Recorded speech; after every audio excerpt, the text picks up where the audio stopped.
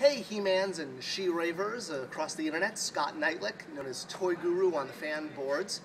I wanted to throw up a quick video here on YouTube to show off our new San Diego Comic-Con 2012 Masters of the Universe Classics 30th anniversary item, Vykron. I've got some loose samples right here. Here is our package sample. Now this is not the San Diego Comic-Con version. At Comic-Con, you're going to get Vykron dressed up in his military garb.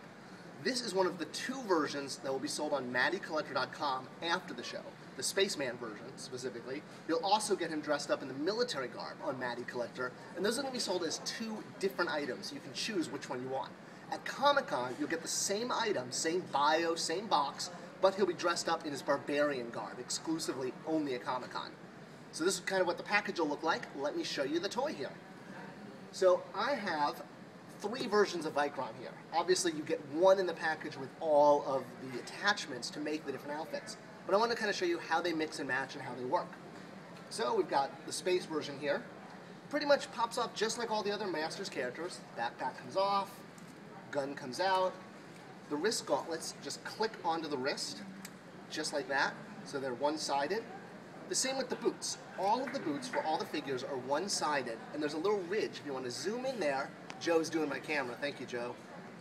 There you can see there's a little ridge that lets you click it right on to the boot. So it holds it in place. So there you go. All three of them have that type of feature. Now, and the one kind of unique one is the helmet. I know this is going to get a laugh. When you pull the helmet off, yes, he doesn't actually have hair, he just has a peg. And what that allows you to do is the barbarian version, here's the really silly one, the helmet is attached to the hair there, alright?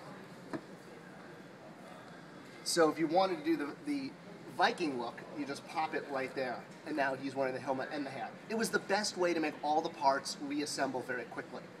Obviously it looks a little silly there, we're just going to put his space helmet back on, and we'll put the Viking helmet back on there.